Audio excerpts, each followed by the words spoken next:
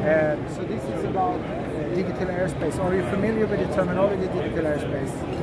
Digital airspace is basically, we are talking about the area between commercial airlines and ground, where we have an area of unused space, basically.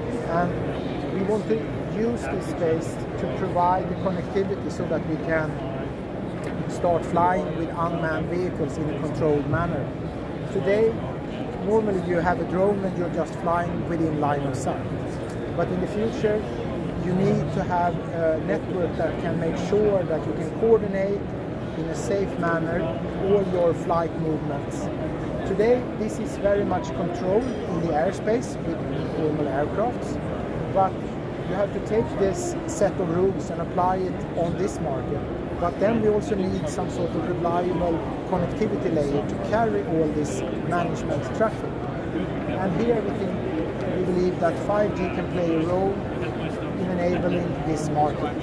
This can be either for mission critical, it can be wildfire detection, it can be search and rescue missions, it can be for finding missing people, we can have for power line inspection, but it can also be business to business, or it can be business to consumer. But anyhow, the infrastructure needs to be there so that we can provide a reliable, predictable connectivity with high bandwidth, low latency to this kind of drones. Are you familiar, followers?